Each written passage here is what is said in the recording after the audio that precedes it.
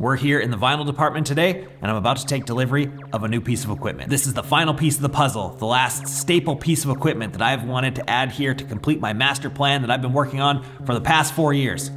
I'm excited. Except it looks like I'm not done being a mechanic just yet.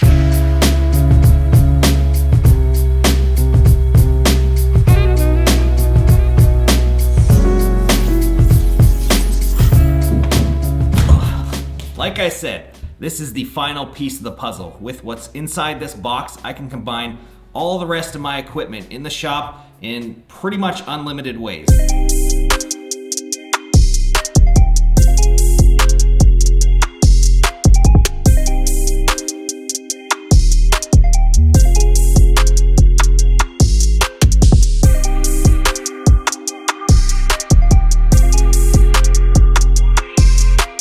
We got ourselves a laser engraver. This is the Thunder Nova 51. It's a 100-watt laser. It has a monstrous 51 by 35.5 inch work area, so I can put pretty much whatever I want in there. It also has dual pass-through, so if I want to stick a 4-foot by 8-foot piece of material in there, no problem. This machine comes in 100 watt and 130 watt. I opted for 100 watts because I don't really need to cut through super thick pieces of material, anything like that. 100 watts can already cut through like 3/4 of an inch or something like that. That is way more than enough for me. 100 watts, however, will produce more detail than 130 watts, and that's what I'm after. I plan on doing things like these leather patches and embroidery applique and engraving water bottles or whatever. That type of stuff where I'm gonna be producing high detail artwork like we produce, and this thing will get the job done, I hope. I just have to figure out how to get this thing off the pallet. This thing is 1,000 pounds, so we're gonna have to get a little creative. This is how I'm feeling after seeing this machine.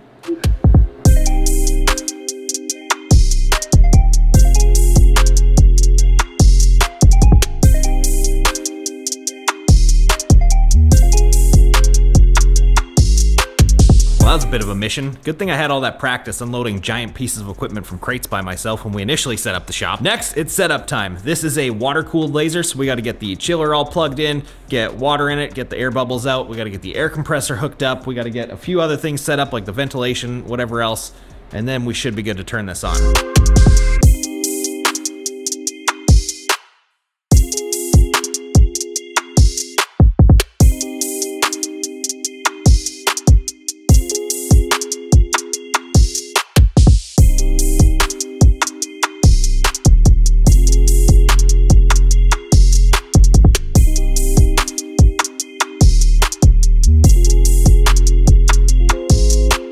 Always gotta get the best part. It's gotta peel under the peel. Look at that.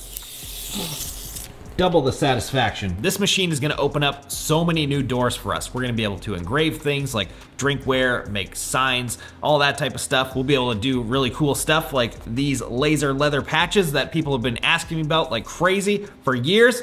Finally, we can do them in-house here on the channel. But the thing that I'm most excited for is this is gonna allow me to take all the different pieces of equipment in the shop and combine them together somehow in pretty much unlimited ways. Of course, there's the obvious, using this to cut embroidery applique. We're definitely gonna do that in the future and do things like cut patches, but there are so many other creative opportunities here to use screen printing combined with the laser, use the DTG combined with the laser, combine the laser with embroidery and screen printing all together.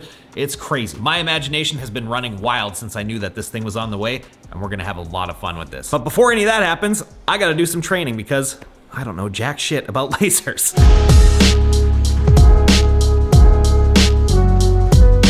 I'm trained up and ready to go. I also had to put a sweater on because it is freaking freezing in here. I don't quite have proper ventilation yet because the guys that said they were gonna do it said, we're not doing that until it warms up because we gotta go on the roof and in the attic, and we're not dealing with that in the cold. So, I just ran the vent hose out the garage door for now, and it's cold as shit in here. Anyways, the Lightburn software seems very, very easy to use, especially for me since I have a strong Illustrator background, and I can just kind of copy and paste things out of Illustrator into Lightburn. So really all Lightburn's gonna do for me is control the settings of the machine, and that's pretty much it. Training gave me a pretty good idea of what I'm doing, but still, there's a lot to learn with one of these machines. There's gonna be a lot of setting changes taking place here to try and dial things in correctly. I'm gonna start with the leatherette patches first because I'm pretty sure I'm gonna be making a lot of those things for people around here, so I'm gonna toss a piece of that material in here and run a test.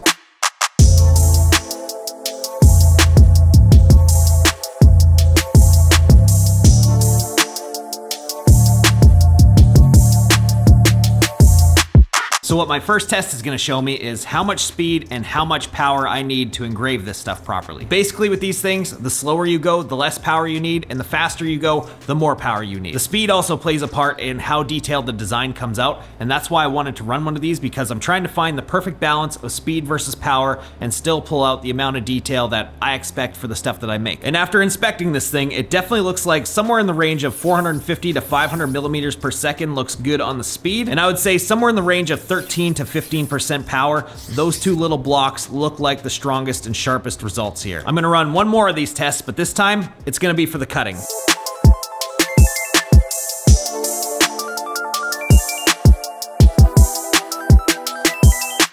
So that one is a little bit easier to see what's going on. Pretty much most of them worked, but this isn't really a great representation as to how detailed these cuts are gonna be because they're just little squares. So I think I'm just gonna play it safe for now. I'm gonna run it right in the middle, which is at 30% power and 60 millimeters per second. That'll be a good baseline to start with, and then I can start tweaking. So let's try to make a patch. I'm gonna start off with the tried and true Rogue Lab logo, something simple, see how it goes.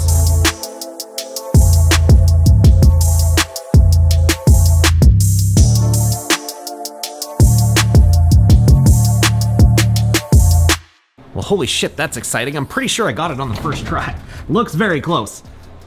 I would say that is 90% of the way there. That is very, very close. It looks great, honestly. Some people could probably run with this, no problem, but I'm a perfectionist. I wanna see how much better I can get this. The cut looks great, so I'm not gonna change anything there. Don't wanna get ahead of myself, but if you look closely at the edges of the engraving, you can see there's a little bit of jaggedness going on. So what I'm gonna do is I'm gonna shorten up the interval, and what that does is it closes the gap as the laser's moving back and forth across the x-axis, is it shortens the amount of distance it moves on the y-axis going front to back. So that should pull more detail out of this thing. And I should probably turn the power down just a little bit since there's gonna be a little more overlap going on.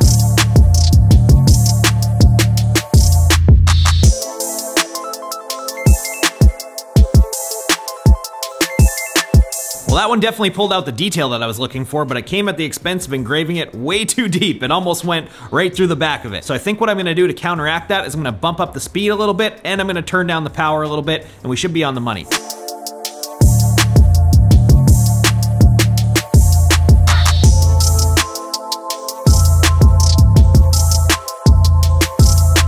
That was it, man. This one is absolutely perfect, and it took like 3 tries. The engraving depth is spot on, the cutting is spot on. This, however, isn't a very complex or complicated design, so these things could change, but I mean, for day 1 operating this thing, I'm very happy with this because this looks identical to the stuff that I've been buying from other people for the last couple of years, and I know that they know their shit, so I'm on the right track. I know it's gonna require a little bit more time to really figure out the fine details, and I'm gonna have to do this whole testing phase like 10 more times because I've got a bunch of different versions of this leatherette, and each one of them is a little bit more sensitive than the other with how far you can engrave it down to reveal the color underneath. So definitely gonna have to put a lot of time into this and get it sorted out, but for now, I think it's safe to say that I'm ready to offer the leather patches to the people. So yeah, if you want any of these in your own designs, please email me at my print shop website, link below. I don't want to get too far into the leather patch stuff right now because I'm going to make a whole video dedicated to that once I put a little bit more time into it. So I think for now, before we wrap this up, I want to try and make myself some sort of acrylic sign. Now at this point, I'm winging it. I have no idea what I'm doing. I don't know how fast or slow to cut this at, how much power, whatever. I probably could run some of those tests again, but this shit is expensive, man. I kind of want to just see if I can knock it out on the first shot so I'm not wasting big chunks of it. Anyways, the goal here is to make some sort of multi-layered type of sign with the Rogue Lab logo again. I have the black acrylic, that will be the black background circle for it. I also have white acrylic that has adhesive on the back, so I'm gonna cut out all the lettering and all the broken up circles that go inside the logo and stick that to the black backing and make a multi-layered type of thing.